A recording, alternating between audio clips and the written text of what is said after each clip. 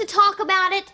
Can't we just pretend it didn't happen? Oh, I don't think we can do that, Blair.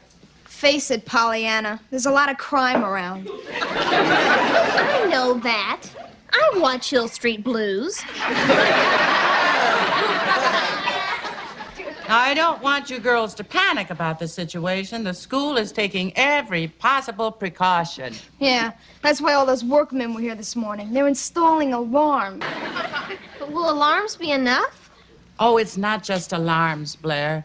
They're arranging for closed-circuit television, electric gates. I know all about these precautions.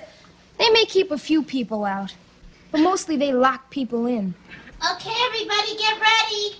Natalie,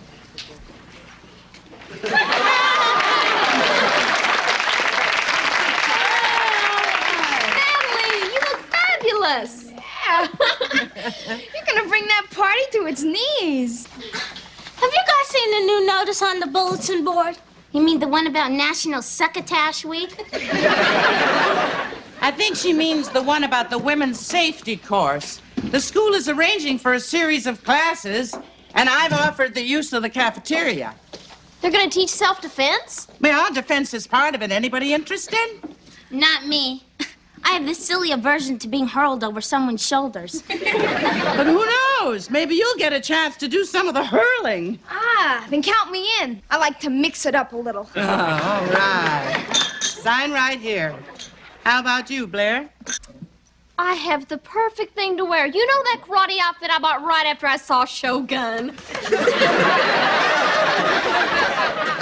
Yeah, the one with the little alligator on it committing Harry Carey.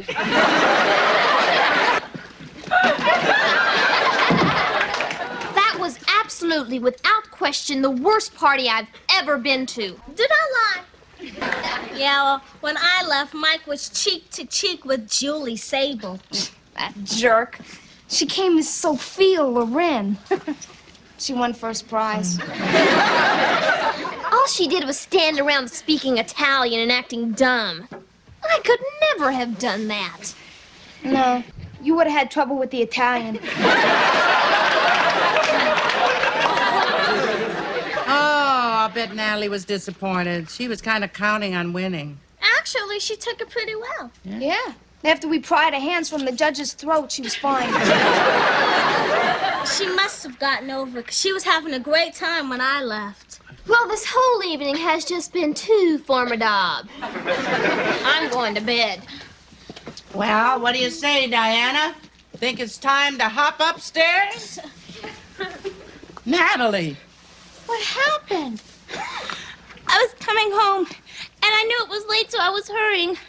I wasn't far, Mrs. Garrett. I was almost home. Natalie, what happened? A man grabbed me, and I tried to scream, but he covered my mouth. Oh, my God. He pushed me down, and he was holding me down. And all of a sudden, I heard people's voices. He must have heard them, too, because he just got up and left and ran away. Natalie. Mrs. Garrett, those people hadn't passed by. It's all right. It's all right. Mrs. Garrett, I was almost home. Oh.